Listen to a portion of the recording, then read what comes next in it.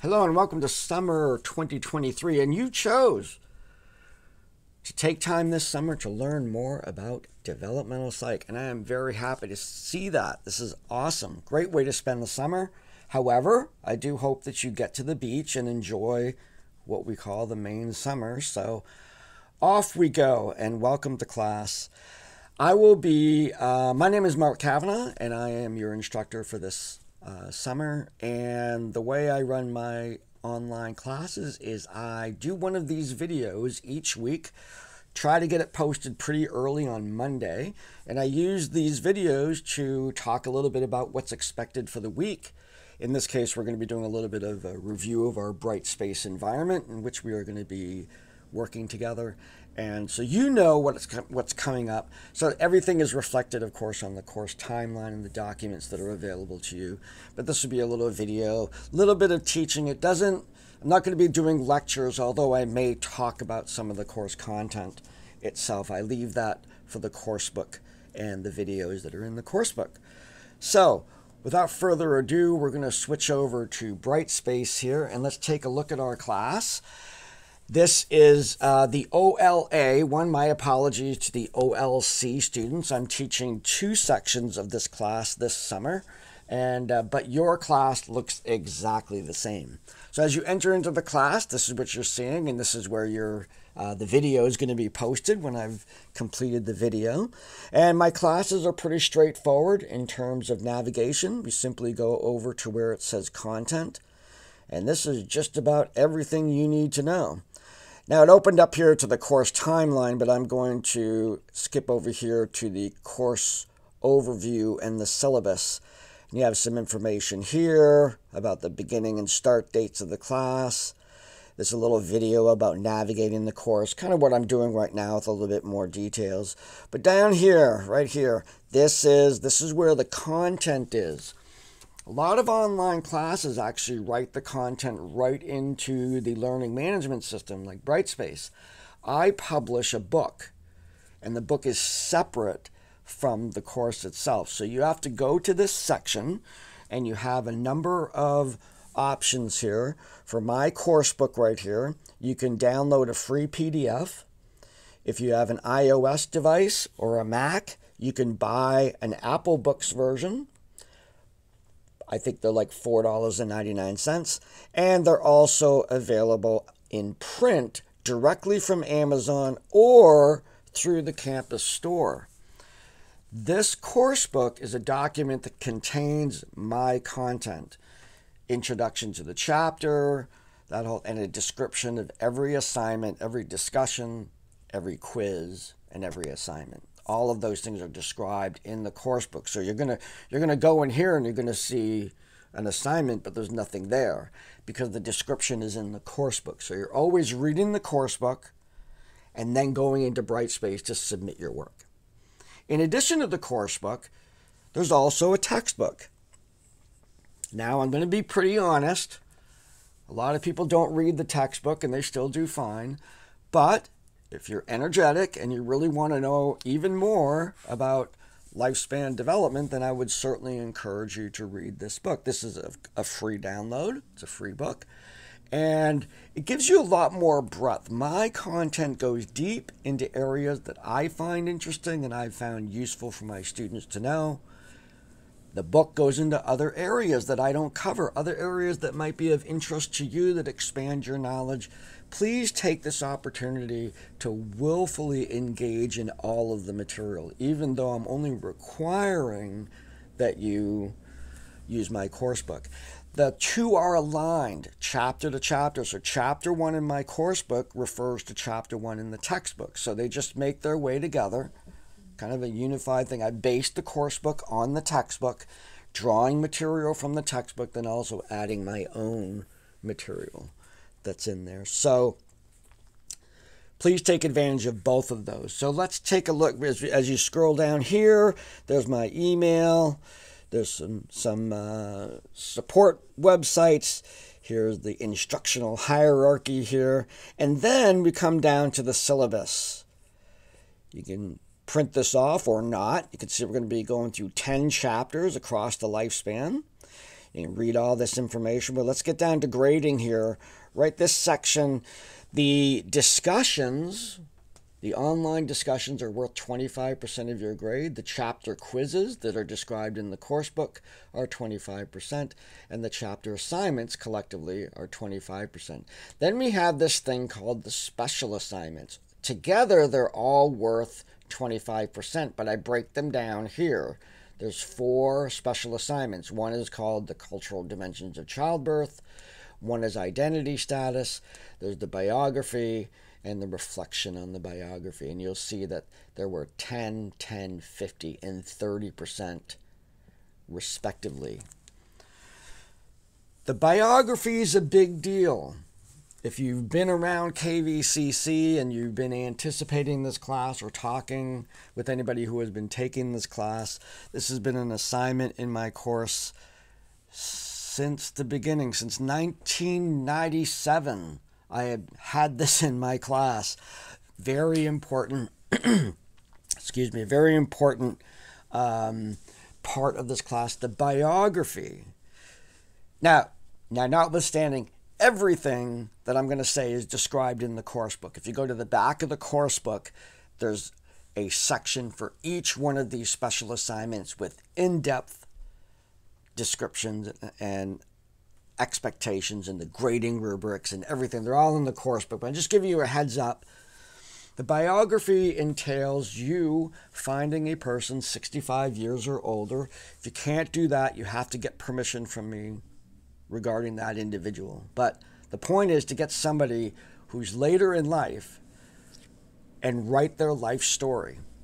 That is not an academic paper. It is a biography. So to meet with that person, get them to tell their stories, put it into a timeline, as a narrative, just like as if you would buy a book about somebody's biography. Samantha was born on a dark, stormy night on July 5th, 1949. That's how you're telling the story from your perspective. That sits as an assignment right there. And then there's another assignment where I'm having you reflect upon that experience and apply course concepts to the stories that you collected from this individual. This is a project that does not tolerate procrastination. It does not. So it's time to leave those habits aside, get started on this thing, reach out, find the individual. I actually have you do a little quiz telling me, it's your biography proposal, telling me who you're going to be interviewing and your relationship with them. It can be a relative, it can be a friend, it can be a friend of a friend, it could be somebody's grandfather, somebody's grandmother. I've even had some individuals who got permission to interview someone at a nursing home, or it doesn't matter. As long as it's the person, you're going to capture their life. This is an incredibly, how can I say it, important opportunity for you to enjoy what we can learn from people in late life. It is an honor for us to be able to have someone willing to tell us their story. And it's important that they understand that we're going to be asking them to tell their story. They, of course, can edit that story. They don't have to tell you everything. But if you encounter someone and they say, I don't want to talk about my childhood, that's not the person. I'm sure they have a great story, but it's not for this assignment. Make sure you find someone who's like, yep, I'm willing to tell you just about everything.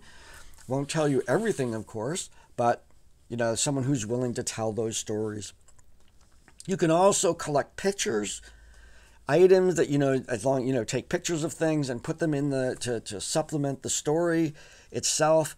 And in the end, you're going to be giving that back to the individual as a gift for the gift that they gave you of telling you their life story. So that's an assignment due at the end of the semester, but get started on it now.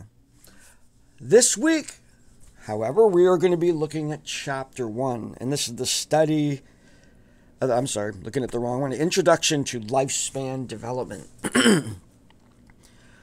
I introduce two very important components of how we understand human development, how we describe it. One is the developmental clocks.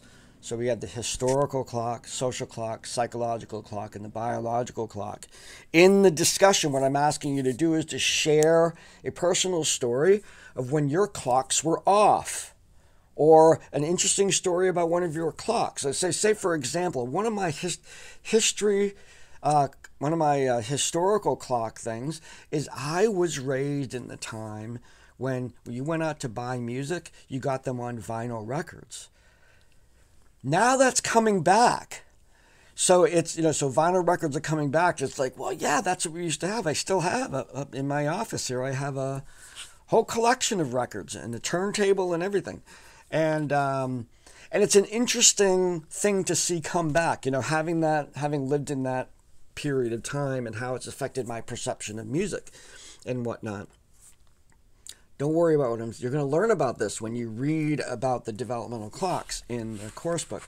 But I'm asking you to give an example and share stories with each other about your particular developmental clocks. And sometimes, like say, maybe the historical clock makes it difficult for you to deal with something that's going on now in terms of society, or maybe there's a social clock and your psychological clock wasn't ready. The social clock said get married and start having kids, but the psychological clock wasn't quite ready to do that yet. Those kinds of stories are what make exploring this particular topic really interesting. So you'll be sharing those stories. Again, the way we do discussions is the expectation is you're going to be doing a main post answering my prompt that exists within the course book. And you're going to be reading others' posts, and you're going to be replying to at least 2 of them. That's how I'm going to grade. There's hardly any sort of qualitative component. I'm not going to be asking for word counts, not necessarily going to be asking you to put references in there. You can certainly do that. I want a conversation. I want to see you interacting with each other. I'm going to go in every once in a while, maybe play devil's advocate or something like that, or push things in the right direction if they're going astray. It's a polite environment. Make sure that you are very aware of individuals' perspectives on things. This is a place to share, compare, and be aware. I just made that up. Share, compare, and be aware. Left or right, maybe that's a useful thing. So, you're going to be going into those discussions and sharing about your developmental clocks. So I'm looking forward to see how we can engage that. Now, in the quiz, I'm asking you to engage in what is actually a very, very simple task, but tends to run people wrong because they're not expecting it to be so easy. And that is constructing a question from the developmental perspective. I introduced the developmental perspective as a fundamental aspect of thinking that you gain from taking this class. And that is when we are exploring any aspect of the human experience, it is often useful for us to ask how old the person was when that happened. So we have normal developmental clocks that are going on, and then things happen. Let's say a person is in an auto accident and they are now using a wheelchair to get around. And we might say, well, how does that accident affect that person? That's a great psychological question. That'd be the answer to question 1 in our quiz. How does getting into an accident resulting in paraplegia, just the legs, affect this person? And then in the second question, I want you to take the same phrase and I want you to add age. That's it. How does getting into an accident and becoming paraplegic affect a 5-year-old? That's the answer to number 2. You could also write, how does it affect a 25-year-old? I'm not looking for you to answer the question. I'm not looking for you to do some sort of comparison. The first answer should almost look exactly like the second answer, except the second answer includes an age. Pick an age. Doesn't matter which age. What this does is it tells you that when things occur, when they occur is important. That's it. when something occurs, such as this accident, let's say we're looking at a 15-year-old. A 15-year-old gets into a car accident and now they're rolling to get around. How does that affect a 15-year-old? Once you study developmental psych, you understand all the sort of typical things going on with the 15-year-old. There's a lot of identity development, there's relationships development, there's like a continuing development of what they're good at, career aspirations. So there's a lot going on at 15. Peer relationships, maybe it's the early romantic relationships, all of those. So there could be some very significant impacts, potentially, from that person now having to use a wheelchair. That said, if we look then at a 40-year-old, what does that affect? Maybe they're already married and they're all have family and stuff like that, but their career might have just got side-railed. That kind of thing. We have to look at what's typically going on. We're not going to do that in the quiz. That's the result of taking the developmental perspective. This quiz is easy smeezy. One question without age, one question with age. That's it. They should look almost identical. Now, that doesn't just give you the answer on a silver platter. I don't know what else does.